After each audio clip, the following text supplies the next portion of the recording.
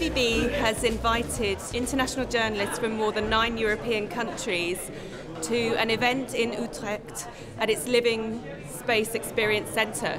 This is all about a run-up to Light and Building in March 2016, where ABB wants to show that it's at the leading edge of smart home and intelligent buildings. You wake up in the morning, also Utrecht developed very good. Augmented weather. You see, you don't need to start a computer, no mobile phone. The whole world becomes augmented fridge. Your workplace becomes multi-touch, multi-user, multi-location enabled. Also the schools are ready for the future. And the colors can be very useful for people to see what will happen when they push a certain button. I can put on or put off. So this comes bathroom. There's an alarm to family. We take the nurse. Then you activate the vaccine. You don't get up.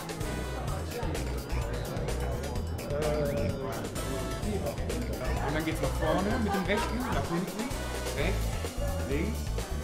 So. Und immer ganz ruhig.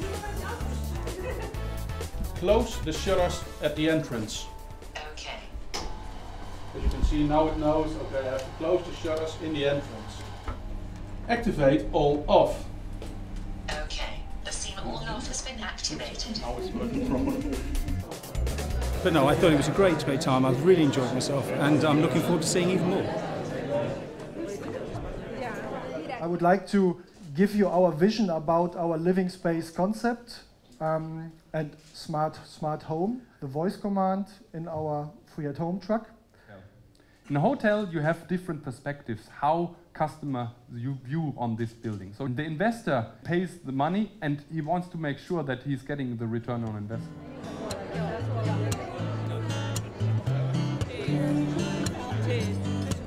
You're a careless soul, you're the wishing well, and you light me up when you ring my bell.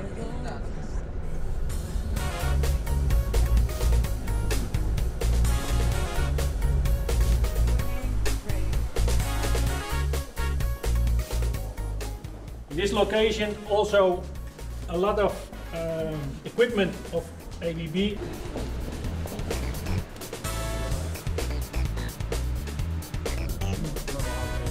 We host about 17,000 guests in-house.